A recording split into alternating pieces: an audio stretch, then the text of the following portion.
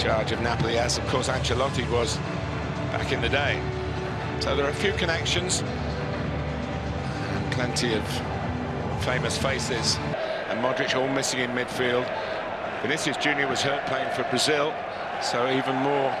The key striker, Victor Osimhen, made his return after a hamstring injury and set up the winner. Get ready for match day 5 in this group. Cristiano and Di Stefano with 14 goals. What a fantastic thing to have done already as such a young man at the club. It's a nice weaving run across the pitch by Dani Ceballos, and Rodrigo, who likes to come in from the left.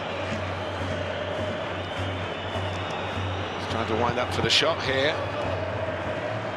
Rodrigo stuck out the leg. Georgian is on again, and that's a fine ball to Di Lorenzo, and Simeone surely knocked it over the line. It's a goal. Napoli take the lead in the 10th minute. Pounces when he needed to, great ball in here, and I just wondered if Di Lorenzo could have went for goal. He doesn't, he looks for a teammate, puts it back across into a dangerous area, and his striker, as all good strikers do, arriving at the right time too. The best way I can describe it is bundle it home as the Real Madrid keeper, Lunin, does his utmost to keep it out, but Napoli 1-0, and we didn't see that one coming. Well, he didn't actually hit the back of the net, but you just have to get it over the line. I don't think we'll remember that in years to come. But here come Real looking to hit back straight away. With Brahim Diaz and Rodrigo. Oh, that is the way to hit back straight away. And that is his signature goal. What a response. But he's on a very rich run of form. Well, this is incredible. They get the ball back here, and right away it's forward thinking, can we get forward? Diaz plays it to Rodrigo, who has only had one thing in his mind. He cut in on that right foot and he's looking for that far corner, and boy, he couldn't have placed it any better. What a fantastic comeback. Leaves the goalkeeper with absolutely no chance, and Madrid right back in this game. What a fantastic opening section to this game. And with COVID thrown things out of sync a little bit with national competitions, just the catch-up, I think, it's just taking its toll on the players at the moment. Ceballos hasn't played as many games as he would want. It's the real top players who are the demand is. And Bellingham, he's done it again! What an incredible arrival at this famous football club is being achieved by Jude Bellingham. Well, we spoke about his nous of knowing when to go, and he just dips, makes that run, and it's a brilliant ball from Alaba. It's all about the ball, in all fairness, and Jude Bellingham just meets it. He just has to redirect this header. But once upon a time, Ronaldo's celebration was iconic in the Bernebeu, but this celebration of Jude Bellingham is becoming just as iconic. Bellingham's path, and from that point on, it's just concentration. Simeone to restore some parity here. It's gone out. When you see Real playing the way they are and being so deadly, you wonder how good they'll look when those players are back. It is quite a scary prospect. Good work from Kvaratskhelia, asking for handball. But we're in the wake of Rodrigo again.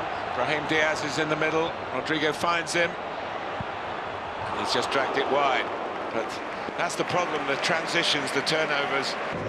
It's hard to make challenges under the laws of the game now. You can quickly get yourself into trouble with referees. But you know, it's a bit too simple from a Napoli point of view. Then you've got to be able to play.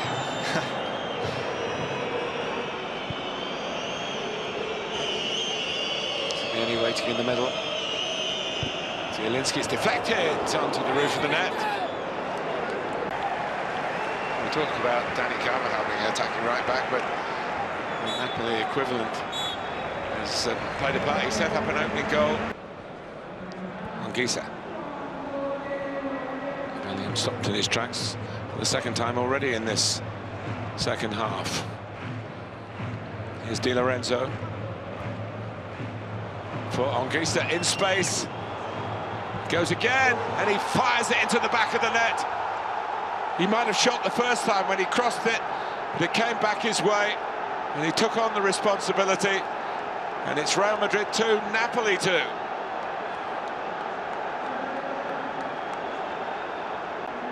And Napoli have started this second half as they started the first. Anguissa here, first of all, looks for a teammate, comes back to him, decides just to have a slash at it, have a shot.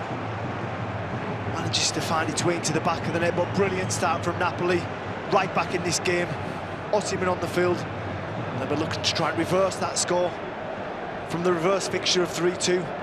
Try and take 3 points out of this game. And it would be the first time a Napoli team have ever beaten Real Madrid. Now Kroos.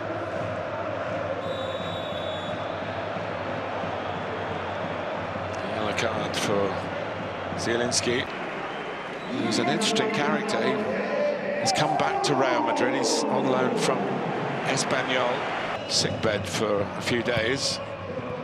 That has some impact on the physiology that leads to cramp. Plenty of people listening have a better grasp of that than I have, but he's in a bit of distress at the moment. Kroos. Now Valverde. Can they come again, Real Madrid? Ferland Mendy. That's a great ball. Oh, and Joselu at the back post. A little surprised it got to him. Yeah, Bellingham found this ball out to Mendy and he puts it right in that corridor of uncertainty for defenders, but opportunity for strikers. And I think you're right, when that ball bounces up off the turf, Joselu doesn't expect it, and it, fortunately for the Real Madrid man, it's just a bad angle. Can't quite get his head down to it or his foot up to it. Pablo, as a full international, was in the Argentina World Cup squad at France. Politano making space where there seemed to be none. Osimhen fires it in, and then sees the flag go up. It will be checked, of course, unless... Again, he just tries to poke this ball through, but Osimhen's gone too early, way too early. 3 yards offside, really easy decision. Both sides now, I think, respectful of the attacking capabilities of the opposition. It's a much lower block for Napoli, but siding through it was Fede Valverde. 100% a free kick. And the booking, I would have thought as well. Here's the corner for Real Madrid. Collected by Valverde. Bellingham looking to make something happen again. It's a brilliant cross. Rudiger! How did that not go in? Set up by Bellingham. Great. Brilliant by Bellingham, though. Lifts this up, perfect ball, and it's Rudiger who climbs the highest back across the goalkeeper, as you're always taught to do. Not too much power on the header. Good save, and from that point on, Joselu overhead kick. Alaba can't quite get those hips over, keep the ball down, and Napoli live to fight another day here at the Bernebeu. He did well, Alex Merritt, because he can't help but feel as we tick in towards the end of this game, it's Real Madrid who look a little bit more composed in this situation. Rodrigo from the right. The goalkeeper's there. Also, there is another overhead attempt from a Real player. Well, if they don't win this game, I'm sure that their manager, Carlo Ancelotti, will be looking at one man in that changing room. Because Joselu has had a couple of very good opportunities. That one probably a little bit more difficult. Shows his acrobatical ability. Can't quite keep that ball up. The two, Mario Rui and Matias Oliveira, are out injured. Well, that's a pinpoint ball for Bellingham. Can he do it again? Goalkeeper's legs there. Joselu. It's another chance for the substitute. Rudiger steps upfield. They sense Real Madrid. This is pressure. Could get them back in front. Nico Paz. Oh, he scored! What a moment, look at that face! Disbelief, delight. He's stolen the show from Bellingham for the moment. We said that Real Madrid were on top and that pressure was building, and it's come from Nico Paz. And you've got to look at the Napoli goalkeeper. It's a shot, a long-range shot, on target. Yes, he does skip up just in front of Meret, but he's got to do better. Got to do better, the Napoli goalkeeper, but that doesn't affect Nico Paz. As you can see, he wheels away, and what a brilliant moment for the young man and his family. His first Real Madrid goal, and you can see the disbelief, the surprise on his face as he wheels away. What a brilliant moment in that young man's life. With the out-swinging corner, it nearly fell Napoli's way. But here goes the speedster, Rodrigo. But I'm sure that Real Madrid, the medical staff, the manager, will be holding their breath as to what is wrong with Rodrigo. I'm sure that one teammate that will be thanking Nico Paz will be Joselu for a couple of glaring opportunities to put Real Madrid in front. It's the young man that's stolen the show. Confirmation of the substitutions. Joselu lurking on the left. Bellingham trying to play him through. And Joselu finished this. Oh, just not been his half, has it? Oh, there was a lack of killer instinct in that shot there from Joselu. How about Elliott? Clever pass by Anguissa into Cayusta, who goes down and dives. The last 20 minutes, because it's an exercise in fitness and concentration for the officials, we tend to forget that sometimes. So as players get a little bit leggy, if you like, towards the end of the game. Mentally, maybe that happens to referees as well. It's just over.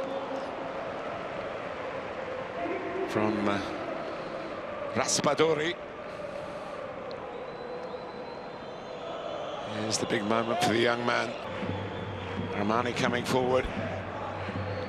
Elmas towards Osimhen, policed by Rudiger. Here's Lucas Vazquez. And there's another raid on for Real Madrid here. 5 against 3. Nacho. Bellingham trying to set it up in the end, and he's finally bagged one.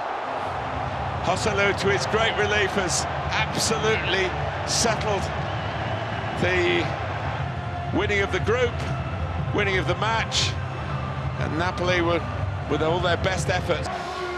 He looks a little bit embarrassed almost to celebrate because he knows he's missed a host of chances, but he's kept going. Brilliant ball across here by Bellingham, outside of his right boot, just in that corridor, and this time Joselu can't miss. Can see the goalkeeper, can see the goal as he approaches this ball.